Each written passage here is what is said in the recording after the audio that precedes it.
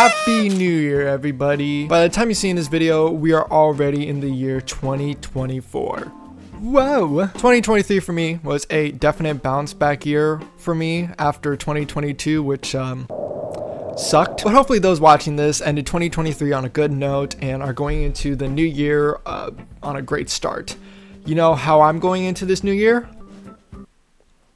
In stitches. You guess I could say I slipped on an ice cube and got covered in boo-boos. But those boo-boos are stitches, and I did not slip on an ice cube, and those ice cube were glass. I cut myself with glass. This injury probably could have turned out worse than it did. And you know who I have to thank for that? God. Or Jesus, even. Don't you love Jesus? But for those who have been subscribed to me for a while, and if you're not, you should go do that right now, please. Thank you. I haven't brought up God and or Jesus like this in a video before. The last time I did was in a video back in May 2023. The subject of that video had to do with a God-loving chipmunk named Chatter, which now thinking about it, I'm literally uploading back-to-back videos on chipmunks. And as you can see now, my hand. Ah, my hand. The shirt has changed to something similar from that video. You know what that means? It means we're doing another Chatter video, baby. Chatter back in 2024. Give it up for Chatter, baby.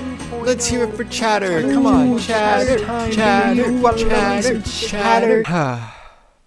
Yeah, we're doing another Chatter Chipmunk video. But for those who haven't seen my video on Chatter or don't even know what Chatter Chipmunk is, I highly recommend you check that video out right here. That has me discussing it in more detail and going in depth with the other activities surrounding it. For a brief short summary about it, my first experience encountering Chatter Chipmunk was back when I was a little kid. Every year in the summer for 5 days, I'd go to church and experience something called Vacation Bible School, VBS for short. Some point in the day, they'll have us watch an episode of Chatter Chipmunk while also giving us a little plastic buddy that goes along with the message of that episode. Those little plastic buddy things are called BMBs, and no, that doesn't stand for Belgium Mountain Bikers. It stands for Bible Memory Buddies. Got you with that one. I was gonna repeat a joke, but I kind of did. Now about the movie, show, whatever you want to classify it as. Chatter Chipmunk is Christian media, but good. Think of it as like on the level of VeggieTales, where it's entertaining and funny. Can be a little cringe at some points. Basically what I'm trying to say is, this is good Christian media? And this is bad. Some of the funny does come from the decisions they make in these movies. Like for example, in the first one I talked about, The Missing Pandas, there was a character known as Pops. We love Pops. We stand for Pops. That's enough said. But anytime that character said something that started with the letter P, he would very punctuate it, saying the letter P, you know, Pop's Panda Paradise. Playground, positively, pandas, pickle. Forget the pickles, people. Poop. P. They have some of the Chatter episodes on this channel called Life Tree Kids, but this one I'm watching was not on there. Ooh, shocker. In fact, this one was actually uploaded 5 years ago. Somehow I missed it when I was watching the Missing Pandas one. So I thought it'd be a good idea to watch it now, just in the off chance of Chatter's legal team coming for it. Today we are going to be watching Chatter Chipmunk's Wild Frontier Adventure. Reading the description of the video, it says all Chatter wanted was to pan for gold and maybe strike it rich. But as soon as he stepped off the bus, Chatter ran into champion bully Wallace Jaw, the meanest kid in the world. Which is something they're gonna repeat a lot in this movie, by the way. So just remember, Wallace Jaw, meanest kid in the world. And now Chatter's been challenged to a showdown at high noon. Join Chatter and his friends as they search for some way to keep Wallace Jaw from turning Chatter into a fuzzy pair of mittens. So to fast forward to that part, Wallace Jaw challenges Chatter to fight at high noon, like it says in the description, but he then says that I'm gonna turn you into a fuzzy pair of mittens. That's a threat. It just gets so much more bizarre in that situation as well, because of just some other person being there. This Chatter movie left me with a lot of questions while watching it, by the way. This one actually shows the older puppet of Chatter as well, which can look a bit cursed at some points, which we'll get to as well. And just like last time, I'm gonna go through each individual episode, and it has 5 just like the others. But will this one be better than the panda one? I already know the question to this because I already watched it, but you don't. See, here I am sitting down to watch it, eating some Pringles. There I go. But without further ado, let's jump into episode 1. When I get back from work, that is. Alrighty, I am back from work. So without more further ado, let's watch some chatter. Let's go do that now. Starting off the first episode, we see a bus coming into our main location for this movie being Silver Dollar City Theme Park, which it is also an actual theme park that's still open today, and it's located in Branson, Missouri, which is telling me that Chatter lives in Missouri, getting closer to know where Chatter is now. The group starts coming off the bus, and Chatter is decked out in gold panning gear because he wants to go gold panning, baby. He's got his gold panning helmet, he's got his pick, and his gold panning pan. Chatter will meet up with the rest of the group because he wants to go gold panning right now, and he stumbles upon the backstage area where he sees two elderly couples dancing. But as he's watching it, someone takes his helmet, and then one of the elderly women just pick up Chatter, start dancing with him, and I guess she wasn't holding Chatter on as well as she thought because she just throws Chatter so hard he goes outside the building and gets stuck on a little gate. But as Chatter's stuck on that gate, someone takes his pick and pan. As he tries to get unstuck, he tries to throw himself as hard as he can again, and he goes flying onto the carousel. But once he gets off the carousel, he realizes that all his stuff has been stolen.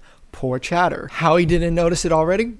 I don't know. That's when we get back to his three friends, and Chatter meets up with his friends to tell them his situation. By the way, they never mention these kids' names. They never mention these three kids' names at all. So we're gonna name it Yellow Shirt, Pink Shirt, and Keith. But as they're talking, one of the theme park cops hears the situation and comes in to be like, hey, I'm on the case. This is Officer Mickey Fligit. And he's a little clumsy, by the way. A little silly goose. Gets gum stuck in his hat. And that's when we meet Doris, who owns the hat shop at this theme park. And every time, like, they interact with each other, the little harp sound effect plays. Captain Fligit! Captain Fligit! We have a bunch of new hats in. Gotta go, Doris. Does it also happen in like a serious conversation? Like, can you imagine they were just like arguing in the IKEA section and then that harp... To cheer him up, Chatter's friends try to take Chatter down Marvel Cave. But Chatter's a little afraid of the dark, and he doesn't have his little helmet to, you know, light the way. I don't know. Sounds awful dark. Well, sure. It's a cave. Hold on. F you, Harry. No, Henry. See, pissed me off. I don't even remember your name now that I gave you.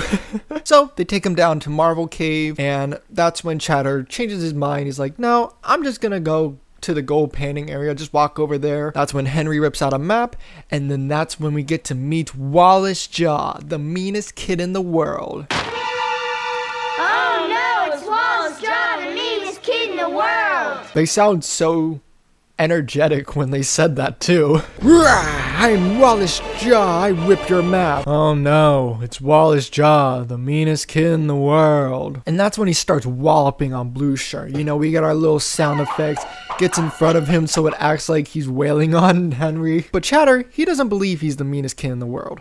That's when we see that literally, my opinion, Wallace Jaw assaults Henry. You know, now talking about it, where are like any of like the supervisors? Where are any of them? Any teacher, higher up, parent, guardian, where are they? Because he's just gonna be running amok throughout this whole movie, and there's no like clear parent, guardian, or administrator that's with these kids to just stop Wallace Jaw. So after seeing that, Chatter's convinced he must be the meanest kid in the world. But poor Chatter should have just kept his little mouth shut, because now Wallace Jaw has his eye set out on him, and he chases him down Marvel Cave. And instead of like his friends going to help him and stop Wallace Jaw from assaulting him now, they're just like, no, we gotta help out Henry first. Let's get out of here. Also, for some reason, they're like, where did Chatter go?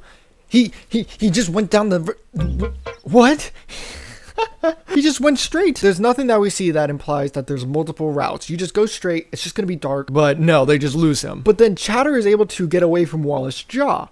So how it's just... And now here we get this almost a minute scene where Chatter is by himself walking down Marvel Cave alone. Nothing in the background playing. No background music, no background noises, just his echoing voice. And then that's when we get introduced to Miss Scarlet, who works at the theme park.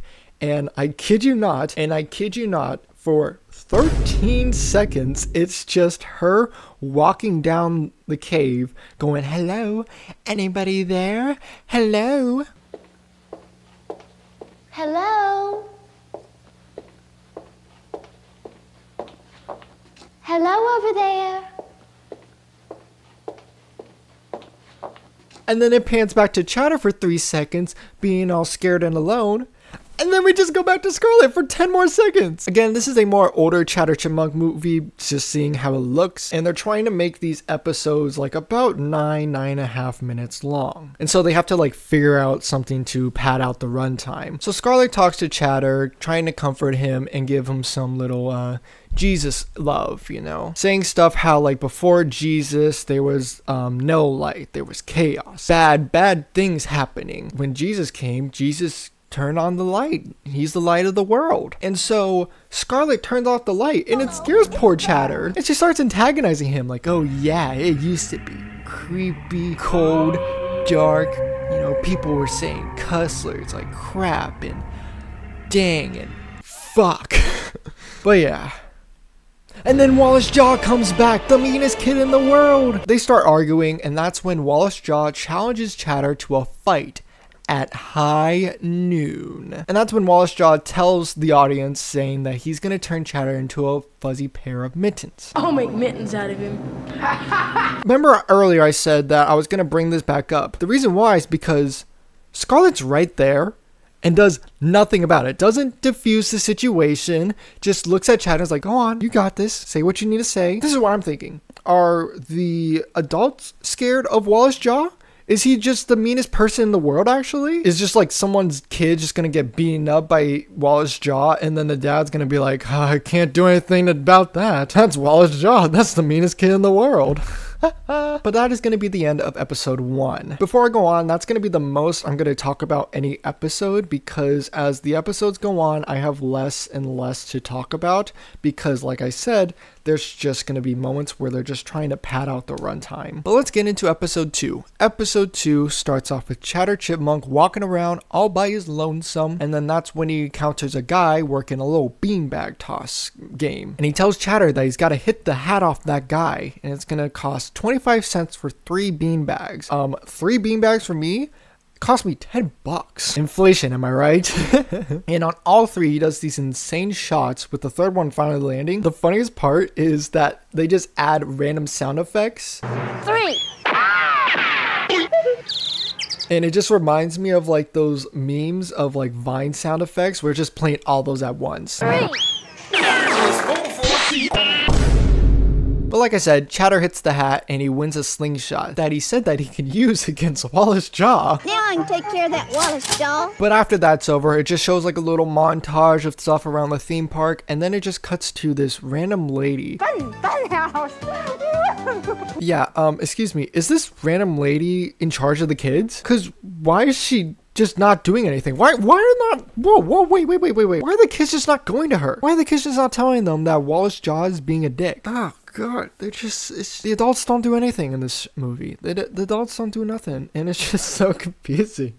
But anywho, Chatter and his friends go through a little mirror fun house area, and he thinks, oh, I could just look scary. I can scare Wallace Jaw so he can get away from me. So Chatter comes out of the little wacky mirrors, tries to be scary, but his friends just tell him that he's not scary. And they go to Chatter's reaction to that, and I just love the little dead space in between it before he just goes, shoot! Just kind of fuzzy. Nuts. And that's when Officer Fidget comes out of the mirror room to just tell him that he's not doing good right now. He hasn't had any success getting Wallace Jaw. It just shows how incompetent he is at his job. So incompetent that he has the kids and Chatter become deputies. Why'd you make Chatter the deputy? He's the one that's getting chased after. He's the one that's gonna get his shit rocked. But after he points the kids to deputies, Wallace Jaw, on a tree somehow, throws a little ice cream cone at Fidget throws an ice cream cone at Officer Fidget's hat, ruining it. And that confirms to him he really is the meanest kid in the world. He is the meanest kid in the world. And the part that kills me is that Officer Fidget then goes, hey, if you see Wallace Jaw, let me know. And going back to him making the kids deputies, is he the only park cop around? Is there nobody else? Why would they do that? That's a dumb idea. That's so stupid. Why would a theme park do that? But after that, Chatter then comes up with an idea. So he goes to a little food stand to buy one of everything. It's just funny to me where you just see like the little hand just come to pull it. But as Chatter sits down, Scarlet comes back and Chatter tells Scarlet the plan, which was to invite Wallace Jaw on a picnic and then make him ride the roller coaster 10 times, make him throw up everywhere. Scarlet reasonably mentions that he should try a different plan, and that's when Scarlet mentions the story between Jesus and Zacchaeus. And while Scarlet's telling Chatter that, she asks him, do you wish you were taller? And that's when we do another awkward silence cut before Chatter goes into a little thought bubble of him being taller. And oh my god, because they just have the puppet just go from a little short neck to a long neck, which is so weird. Can you imagine that happen in real life too? Hey man, you gotta be this tall to ride the ride. Okay. Oh my god. Oh my god. Oh my god. Stop! Stop! Oh my god! Yes! Oh, cool. Sick. But yeah, Scarlet is trying to tell Chatter that you should seek for forgiveness. You should forgive Wallace Jaw for being a bully and trying to beat him up and also steal your stuff. Yeah. But that's when Wallace Jaw comes back in and he steals Chatter's food and runs away in front of adults, and they do nothing either. Why? What the fuck? See, this is just proving my theory that not even the adults want to mess with Wallace Jaw. But that's going to be the end of episode 2. Now on to episode 3. Episode 3 starts with a little wacky intro, you know, trying to be quirky. And then that's when we get Chatter going up to a fire eater because he sees that and is like, I can love Wallace Jaw from a distance. He's going to light Wallace Jaw on fire. Honestly, nothing happens from this, so I'm just gonna skip the fire eater part. But you know what I'm not gonna skip? Wallace Jaw coming back in to chase down Chatter. It's not high noon yet? Why? You're not abiding by the rules that you set. You're gonna fight at high noon, not at 11 o'clock. You, me, we're duking it out at high noon. You're on. High noon starts now. Wait. But as Chatter's getting chased by him, there's a cart that gets in his way, so he thinks, I could jump in front of it. No, he doesn't. He dives head first into the cart and gets his head stuck. Hey guys, this is editing me. I was just editing this part and I never noticed this just, gee, God, what the oh my God. I have no words. That's all I'm gonna say. It's late. Okay, back to the video. This is a wooden cart. And he just takes it full head on. He's fine. I know he's a puppet. Like for any other chipmunk, he'd die. But he's already defying anything called normality. He's a big talking chipmunk. Wallace Jaw looks into the cart, can't find him. He's an NPC as well. Must have been the wind. Chatter, happy that he got away from him. And then we pan to these 3 workers that are just very depressed, who are probably getting paid below minimum wage. That's when Chatter goes up to the stereotypical big dummy one and says, hey, you know what'd be fun? We have a parade. And so they play a little song, a little Jesus song. Jesus is the leader, Jesus is my love type beat. You know, and everybody's busting it down. Everybody's having a good time. But once Chatter leaves, the workers just go back to being depressed. Chatter runs into Scarlet again and talks to Scarlet about more Jesus stuff. To summarize it in this one, Scarlet is telling Chatter to love him like Jesus. In this talk, Scarlet tells Chatter to love Wallace Jaw like he loves Jesus. Give him that Jesus love. And something I never brought up is the end questions, even in the Mystery Pandas one. But these ones just seem so... they just seem so much more funnier to me. The first one's like, will Chatter be nice to Wallace Jaw? And then the second one, it leads up to, will Wallace Jaw beat him up anyway, just for practice? Can you imagine Chatter does be nice to Wallace Jaw, and Wallace Jaw gives back the love? But you know, Wallace Jaw has a quota to fill. He's got to beat him up, just for practice maybe.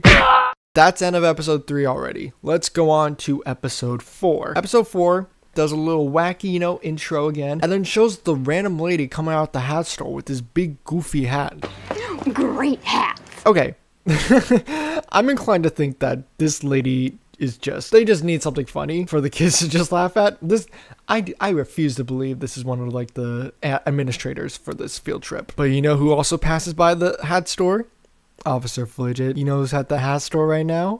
Lady Doris. And the interaction for Doris to get Officer Fidget into the hat store, to me, comes off a bit mature. Come in and see our new hats.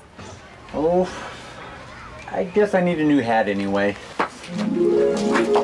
He goes into the store, and that's when we finally get a montage that I can dub the hat montage. They try on goofy hats, with one of them looking like Chatter's hat. So I had this whole theory. So my first theory was that Doris is the one that was actually stealing Chatter's hat. She at least stole Chatter's hat and just is now selling it. And I thought there was going to be something like, oh my god, Doris is the hat thief at least. But no, what's the point of Doris then? But then my second theory was that Wallace Jaw is the one that stole everything, which he did, but he's actually selling it to Doris Third Market, you know, to make a little cash on the side. And then Doris gets blamed for it, but it was really Wallace Jaw. Once the hat montage ends, the pink shirt girl tells Officer Fidget that they saw Wallace Jaw. So now Officer Fidget and the kids are going to chase down Wallace Jaw. And they chase Wallace Jaw down to one of the rides. So you think, they got him. There's nobody else in front of them that stops them from getting Wallace Jaw. There's no exit that he can get out of unless he jumps over it. If he gets on the ride,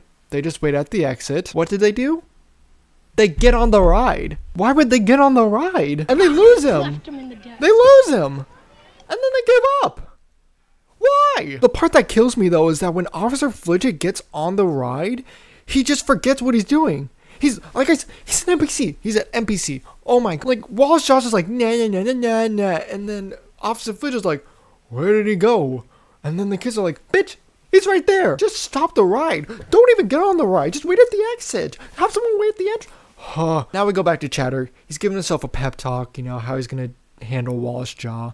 He's using the slingshot as a phone. Then he points a slingshot, and guess who's there? He's using the slingshot as a phone for some reason because he's never seen a slingshot in his life. He points the slingshot, and guess who's in front of him? Wallace Jaw. And guess what? This time, it's high noon. It's high noon. So now they're gonna face off. They're doing the little battle poses. Wallace Jaw's got his battle pose, and this, like I said, it's an older puppet, but the proportions on it is just so goofy. They gave him these skinny ass legs, this big belly, and just this little like stance. He looks like he's gonna take a shit. He looks like he's constipated. He looks like he needs to go to the bathroom. Do you need to use the bathroom? No. No. Are you okay? Let's get back to the fight. We can like take a break right now, you know. It looks like you're gonna use the bathroom. Hey, you stop that. You stop that, Wallace Jaw. I'm not. I'm just being honest. You literally. What is the pose then? Just changed up the pose. Just do a different little pose. He really is the meanest kid in the world. Who are you talking to? And the adults are not even trying to get on this. The fear of Wallace Jaw spreads throughout the theme park. And after an intense stare down, he just grabs the slingshot from him, and Chatter's just like, oh no, that was a gift for you. That was a gift. But then Chatter tells Wallace Jaw that he has a free gift for him. That gift is Jesus' love. Wallace Jaw, in complete shock, is like, oh my god, Jesus loves me? And that stops Wallace Jaw from being rude. He literally, Chatter converts Wallace Jaw into being a Christian and turn over a new leaf. You know, me personally, if I was Wallace Jaw, I'd beat the hell out of him. I wouldn't know what he's talking about. I just boom. I just beat the hell out of him. But after Chatter tells Wallace Jaw that Jesus loves him, he convinces Wallace Jaw to go to Officer Fidget to ask for forgiveness.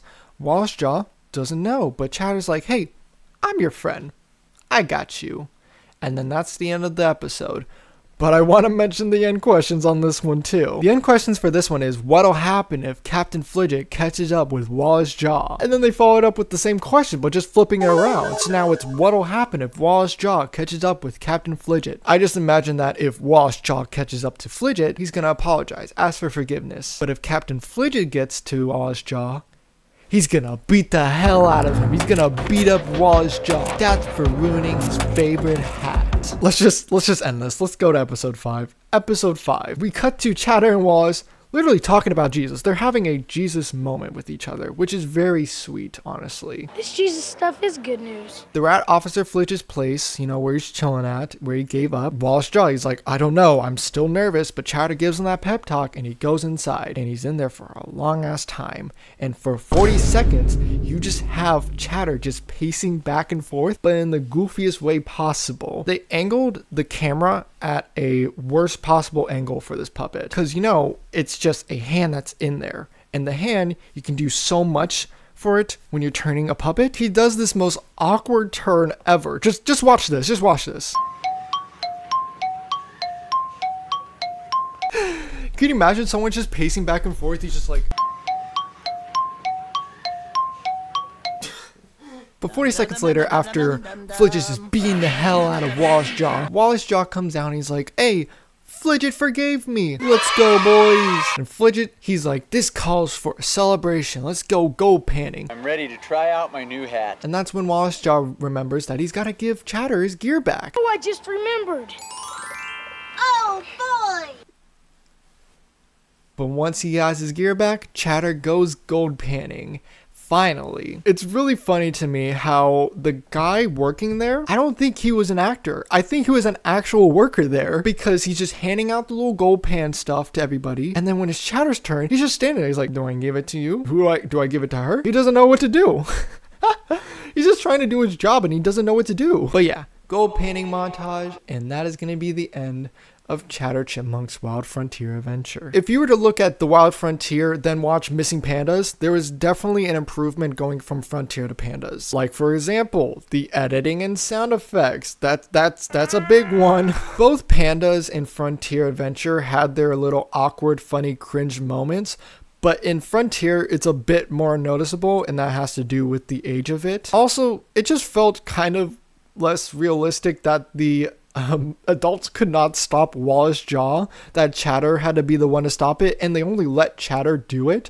That poor Chipmunk, he's already been through enough. Didn't we watch Missing Pandas already? The side characters were okay, nothing noticeable, no pops. That's something they can't really compete against. Like, I think the best one is Wallace Jaw, but I'm gonna say this for the last time, it just felt like they were trying to pad out the runtime with anything possible to make it hit that 9.5 minute mark. Like the parade, the fire eater, the wacky intro part, the little awkward editing moments where it's just silent. But to choose which is better between Pandas and Frontier Adventure, I'd have to go with Pandas. I think it's just better. And if you guys were wondering, like, I would rate it on a scale of 1 to 10, I feel like for these, I can't really give it like a 1 to 10 rating. Just like a A, B, C, D tier type of rating. So for Frontier Adventure, I'm gonna give it a C, a high C+. And then for Missing Pandas, for now, it's gonna be at a B. There you go. But that's where I'm gonna end this video. Thank you guys for watching. Comment below what you would have done in Chatter's shoes, or if you want to see more Chatter content, because there's a lot more out there that I can find. I'm gonna be the Chatter content creator for you guys, so let's keep that going. Also subscribe, as now put a smile on my face. Now if you'll excuse me, I gotta get my house ready for Jesus. We're having meatloaf. But yeah.